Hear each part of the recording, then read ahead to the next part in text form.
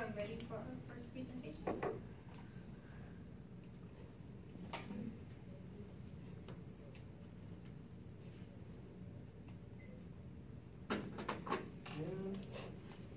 Ready? Good morning. My name is Mac Baker. I'm Vanessa Montana. My name is Austin Fairchild. And over the next 20 minutes or so, our group is going to be presenting on group leadership.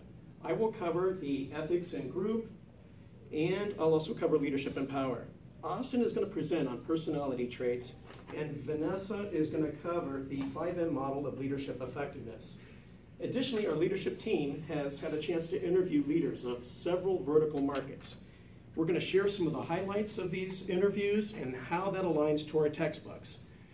First, I'm going to tell you a little story, though. The first story is about a dad and his son that are making brownie mix. In the brownie mix, the dad is mixing all the ingredients, and the son is watching the father putting in all of the different eggs and all the brownie mix and all that. And the dad picks up a little piece of poo and puts it in the brownie mix. And the son looks at his dad and, "Dad, what are you doing?" And the dad looks at his son and says, "Don't worry, son, it's just a little bit." So that's the story of integrity. Just that little bit of poo can ruin your integrity. Now, the Center for Business Ethics of Bentley College has the 5 questions for ethical or unethical leadership behaviors. Number 1, is it right? 2, is it fair? 3, who gets hurt? 4, what would you tell your child? If you don't have a child, what would it feel like to have that information posted on Facebook in the height of publicity on the social media? And 5, how does it smell? So would it feel wrong to the average person? So Warren Bennis and Joan Goldsmith use a metaphor here. It's a 3-legged stool that shows ambition, competence, and integrity. So integrity, as we look at with this integrity, with this slide, if you are out of whack on any one of these, that stool is going to be out of whack. Integrity is a huge portion of this. When I think of integrity, I think of a little bit here of the United States Marine Corps, and I'd like to show you what they feel about the United States with integrity. Integrity is doing the right thing when no one's looking, being able to follow through. That sense of doing what's right is something that the Marine Corps instills in you from the very first moment. Recruits look up to drill instructors on a daily basis. We went from house to house. If we're setting the example by having integrity, they're going to follow suit. He's always had high integrity, but I think the Marine Corps, again, was able to build upon that because it is part of the Marine Corps culture. I teach these recruits how to be better sons, better brothers, better uncles, just better people in general. He is a leader in the Marine Corps, and he is a leader in our family 24/7, whether he's in uniform or not. He shows integrity every day in everything that he does. We're role models. When we do the right thing over there, the civilian populace sees it, and they know that we're there to help, not to hurt. It's just going to make them a better Marine, better leader, and just a better overall person. So we can all pretty much, we should know what the ethics are, and I think we get it. So moving on from the ethics and integrity, we're going to talk a little bit about the personal power. There's 2 types of personal power. We all had a chance to read our textbooks this week on leadership, and I will cover the 2 different types of power. First, we have position power that depends on a member's job or status within an organization. Now, there's 4 categories underneath position power. You have legitimate power, informational power, coercive power, and reward power. So you should know what these are here after this week's lesson. Now, these are the types of position power. Now, next is personal power. Personal power stems from a member's individual character. Now, again, there's 4 categories here. We've got referent power, expert power, persuasive power, and charismatic power. So I had the opportunity to interview, actually sold a Cadillac Escalade to the Navy commander of the 7th Fleet, Commander Kevin Carlson. Had a chance to interview him with our 6 questions here that our team had put together. I'll show you those 6 questions in a few slides here. Now, Commander Carlson, I got a chance to know him. I actually delivered the car to his house, met his wife Amanda, their 2 children, Jackson and Ryan, but very decorated from the U.S. Navy Academy. As a leader, you know, he has, you know, the several different types of power. Of course, position power, but our textbook shows that depending on the situation, we can have different personality, as several of those powers at one time. So as Commander Carlson showed, he has over 200,000 flights. Now he's running the air wing here in the 7th Fleet with the HSN-41 Seahawks. These are all, okay, in his line here in the chain of command. That's all of his, the airmen that he's in charge of. Now 200,000 flights without an accident is pretty impressive.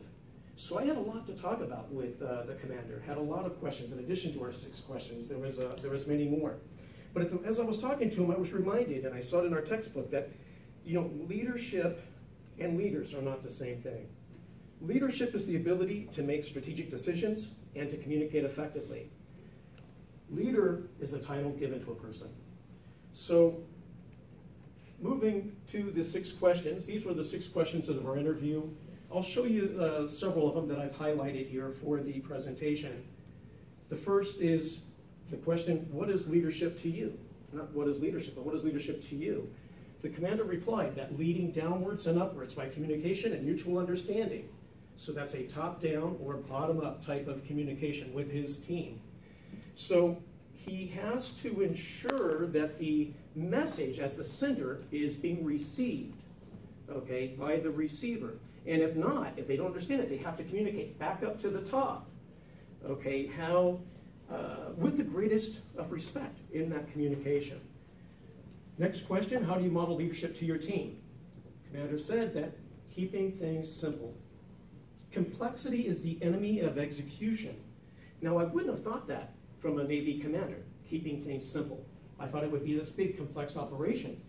But we all know that a confused mind does nothing. Analysis paralysis.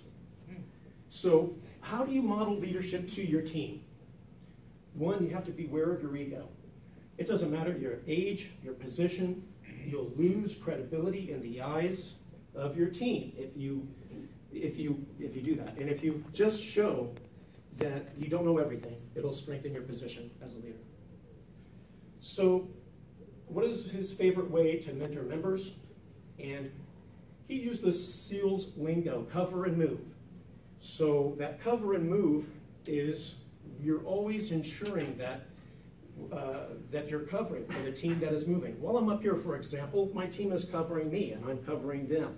But I like what he did on illustrating this, is that you use, before you walk, before you lift the other leg, you're putting the other leg down. So that is perfect teamwork. You're covering. That was a great illustration that I liked that he had. So lastly, I wanted to share with you that what you read, what you hear, and what you see will determine and help you with the integrity and with your leadership, with the ethics. And I also want to ask you here, as I finish up here my section, I would like to have you, if you could, just remember that story of the brownie mix and share that with your children too someday. Thank you. I'm going to have now introduce you to Austin, who is now going to share with us on the personality. All right, so how many people here have had like a complete douchebag, hothead boss, just someone that you probably hated your whole time working there and they shouldn't have been in that position in the first place? All right, so like everyone. So I'm just going to show you how like that type of leadership fits in with the big 5 personality traits and just how it's not an effective leadership approach and why those people should not have those kind of jobs in the first place. So I'm also going to be connecting in with the big 5 of just different leaders and leadership effectiveness and how they all correlate with successful leadership. And then I'll also be discussing an interview I did with my friend Mike Van Dunn. He works for a company called Limitless Marketing. It's like a third party through AT&T, and they like outsource for them with fiber optic cable or something weird. But So yeah, this is just a more detailed list of the big five. There's extroversion, agreeableness, conscientiousness, emotional stability, and neuroticism or emotional openness to experience. Okay. So psychologists use the big five personality traits to describe 5 factors that together describe a personality. So if you just take the majority of all these personality types that everyone has and kind of synthesize them down, you get this little list right here. They correlate to the type of leader you ultimately are or will become. So with extroversion, I mean, we all kind of know what that is. You know, you're outgoing, talkative, social, assertive. You're not afraid being crowds, and you enjoy being the center of attention. So pretty much the opposite of me. With agreeableness, cooperative, friendly, courteous, flexible, trusting, good-natured. You seem to be easier to get along with. On the darker side of that spectrum, there's like a harshly competitive nature that the person might have, or a manipulative nature. And then with conscientiousness, self-disciplined, organized, thorough, hardworking, persevering, high levels of thoughtfulness, good impulse control, really strong goal-directed behaviors, and then just in general, you just tend to be really organized if you have a bunch of traits in conscientiousness. And then with openness to experience, these are in different order, but yeah. With openness to experience, you have traits like imaginative, curious, broad-minded, intelligent, original, artistically sensitive. Again, with a lot of these openness to experience traits, you're gonna just have a broad range of interests and open to trying new things. And then lastly is emotional stability or neuroticism. So with emotional stability, it's like, if you have the good side of emotional stability, you're gonna be a calm, poised, secure, like chill, you're just chilling. You're not gonna be freaking out on people. And then with neuroticism, that's like the crazy guy, you know, gonna have a little temper tantrum every once in a while. So this is just an exaggerated video of that. There's no sound. I'll just do like voiceovers or something. Boxes, huh? Kyle? Kyle? Yeah, all right, good job. Wait, what? Oh, yeah? Yeah. I don't like that spec. Yeah? Huh? Yeah? Yeah, I'm the boss. I'm the boss. You want to get fired? You want to get fired? No? Okay, clean this up.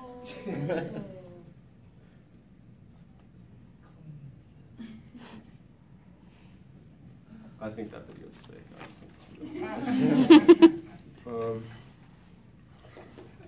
So yeah, researchers who study the big five personality traits conclude that high levels of agreeableness and emotional stability in groups are associated with group cohesiveness, while conscientiousness is associated with task performance. Just goes to show at the end of the day, because no one wants to work with a group member who's unkind, neurotic, and careless, and that's especially the case when it comes to the person that's leading you or managing you. So to connect the big five personality traits in, I interviewed my friend Mike Van Dunn. He just manages like 20 or 30 salesmen that he sends out every day. It's a really high energy environment. It's really group oriented. I think it's pretty rowdy in there. It's kind of like the Wolf of Wall Street when I walk in there. It's just like, but yeah, so I just asked him like a few basic, simple questions, just like leadership. How do you motivate? How do you like manage your people? And so the first one I just asked him is like, what is a leader to you? Like, what should a leader be doing? And he said a leader should be the sharpest image, the sharpest mindset, someone who sets their goals and meets them, just being the example who can follow the structure that you set out and do what you need to do and do what needs to be done. Just that person that's going to make those extra sacrifices. And then, so when I asked him, like, how do you motivate all these people to want to go out and do 8 hours of because he sends them out to do like door-to-door stuff, like that's straight, you know, 1 out of every 20 persons gonna buy your thing. So these people are constantly just getting doors slammed in their faces and getting yelled at. I mean, I've probably done that to some people at my door, but and instead he puts the mindset in them that they have to set goals and hit them, and you show them that you're setting goals and you're hitting them, and you basically just said lead by example. He said they will follow if you show you're a good leader. That's just how it is, especially if it shows by the fruits of your labor. And basically what makes Mike a good and effective leader is how his personality functions. Like, he has those high traits in conscientiousness and extrovert. And so, you know, he's got self-disciplined, organized, thorough, responsible, hardworking, persevering, and that strong, goal-directed behavior. And just, yeah, making those extra sacrifices. Yeah, so now that we got the little basic breakdown of the Big Five, here's Vanessa with the 5 M's of leadership effectiveness.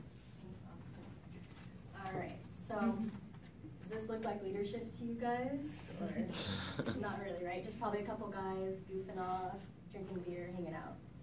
But if there is a leader here, are they getting any work done, and is this leader effective? Well, today I'm going to tell you guys about the 5M model of leadership effectiveness and how it's discussed in Chapter 5. And then I'll introduce the interviewee. He's the leader and CEO of a business called Review Buzz. And he goes further into detail how he models that 5M model of leadership effectiveness at his company. So what is the 5M model of leadership effectiveness? It's how you model, motivate, manage, make decisions, and mentor your members. So it's pretty much everything Austin and Mac just talked about, and it's like put into one. It's really how you are an effective leader, and using these 5 things, you can learn how to become that effective leader. So how you model leadership is how you create an example for your team, how you show that confidence and get them to want to be better, as well as how you motivate your members, how to provide inspiration for your team. And then managing your members is managing group processes, how you go about preparing for meetings and setting goals and getting everyone on the same page, and how you make decisions, how you make timely, ethical, and responsible decisions. And then mentoring members is just how you inspire optimism and inspire your team members to also want to be leaders and put them in a position where they're able to make decisions as well. So Mike Montano, also my father, some people call him my twin, or me his twin, goes into further detail of how he models leadership and how it's put into effect. So as a leader, he wants to fully engage his team. He wants to get them to mobilize, to create better products. He wants his team to commit to why they exist as a business, and that in itself will motivate them to, you know, all have that same common goal and create a better product overall. So he models leadership by setting core values. Core values within this organization helps keep everyone on track in the company. Not only the members follow these core values, but as well as the leaders and anyone who is really higher up, the managers as well.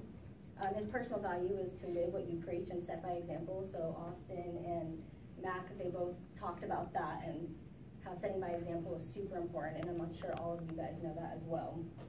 And then how you motivate your members. He uses transparency, visibility, and feedback. So they use this concept called courageous truth, where everyone has the ability to give feedback. So even people that are, you know, just starting, like, they give him feedback on what, you know, is working well for them or what's not working well for them. And then giving his employees recognition and physical rewards. So they have a wheel. If someone's doing really, really well and they completed something really great, they have this wheel where they spin the wheel, and that wheel has like gift cards, movie tickets, like just a lot of fun things. And that kind of gets them excited, you know, to want to do better and create that goal or make that goal happen. So it's also called like reward power, which again, Mac discussed that earlier. And then managing group processes for this team is really easy because they have this concept called level 10 meetings. So the objective is to literally always have a level 10 meeting, right? So they have the organization down. They start with the good news, to company headlines, to issues, to prioritizing issues. And at the end of each meeting, they score how they did. If they get anything lower than an 8, then they want to discuss what went wrong in the meeting. So an 8 is, you would think, is pretty good, but if they get anything lower than that, like that's not good enough for their team. So I thought that was pretty cool. Keeps them on track in their meetings, because I know it's really easy to get off track in a meeting. And then making decisions in a timely, ethical, and responsible manner, that in itself just sounds overwhelming for anyone. So he says that you have to be committed to your decisions, even if they aren't perfect. He said that sometimes good is good enough. And then he used a really cool concept. He said that as a leader, it's really easy to get caught up in putting out all the fires. He described it as like a bunch of monkeys, so monkeys would be the employees, coming to you with their issues, and he wants to make sure that anyone that is bringing you an issue also leaves with that issue, and he will guide them on how to fix it. But he said if you don't do that, then you're going to get caught up with all these monkeys, like you'll be covered in monkeys, and then you won't be able to get anything done for yourself. And then setting priorities for yourself is also super important, because if you don't set priorities for yourself, others will. And then finally, mentoring your members. So he makes sure that he cares for them professionally and personally. So you can see here that they definitely create culture at their company. I don't know really what they're doing, but like I guess the guy's cheerleading. I don't know. They're just like super supportive. They're all friends. Creating culture is like a really big thing right now in companies. I think a lot of companies are picking this up and trying to be better, and you want to make sure your employees are motivated to go to work. And like if they're doing this, like drinking a beer every once in a while, like I would want to go to work. So I thought that was really cool. They have a book, or like a presentation called, like, it's like a culture book, and it literally is just like their company's culture, and it's like a 43 like slide presentation on their culture at their work. So I thought that was really interesting, and that's where I pulled this picture from.